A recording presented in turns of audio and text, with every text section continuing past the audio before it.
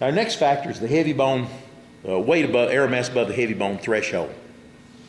Now, this is down at number 12 on the list only because it doesn't mount the hill of beans on the soft tissue hit.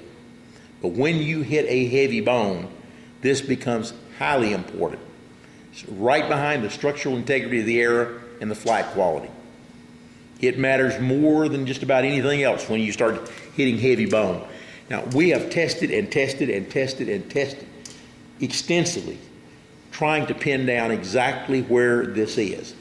And it's somewhere around 650 grains, and it's very, very close to that.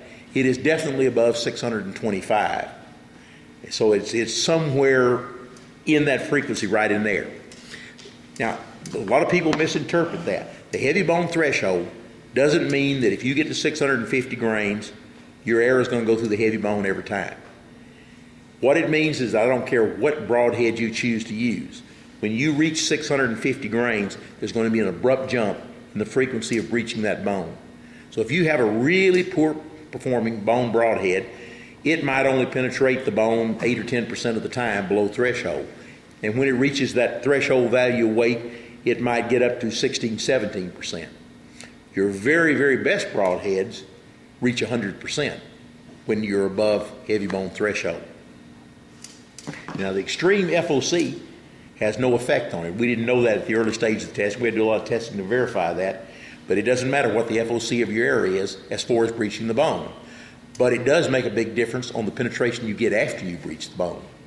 So if you're breaching the bone, then the FOC comes into play again. But as far as getting through it, has no effect at all.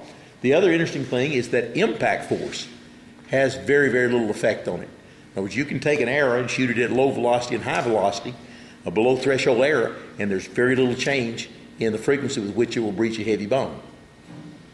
What matters is the amount of push on that bone. So you can hit it really hard, but that doesn't do you any good. But if you hit it and push on it long enough so that it exceeds its movement, exceeds its flexion, then it will start to breach the bone. So it was really no surprise when I got to thinking about it that it was dependent upon the weight of the arrow, because that push depends on the momentum, and the weight of the arrow is the most important factor in the momentum of the arrow. Now, this is one of the charts where we were looking at, and I've done probably several hundred charts trying to pin this threshold down. This was in 2004, 2005, and this is for all the structurally secure arrows. All were normal or higher FOC. There's no EFOC in this one. And it's for all the broadheads. And when we look at arrows that are less than 600 grains, everything up to 600 grains, we've got a 51% breaching rate. When we went to 550 to 600, so we're just eliminating the really light arrows, it jumps only to 55%. If we go 600 to 650, it moves up to 60%. Not a big jump. But when we move to 625 to 700 grains, there's a 21% jump in the breaching rate, all the way up to 81%. Then if we just remove that bottom 25% and look at 650 to 700 grain arrows, we're now at 93% breaching. But now this chart can be a little misleading for you, because this again is 2004, 2005. All the junk broadheads are out of the testing by this point. These are all what you have to think of as the better broadheads that are out there today.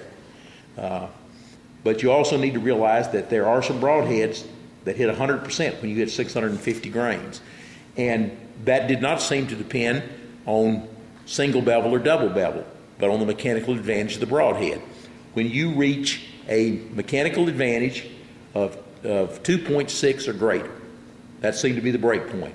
Everything that was 2.6 and more breached the bone 100% of the time when the arrow weight was above 650 grains. Now, the one thing you see with the advantage of the single bevel is below threshold, it does have a higher bone breaching rate than a matching double bevel head. So you're getting some benefit of that single bevel even when you're below threshold. But when you get above threshold, all those, and I think just about all of the single bevels that are out there now are reasonably high mechanical advantage. And you can get through those heavy bones quite well.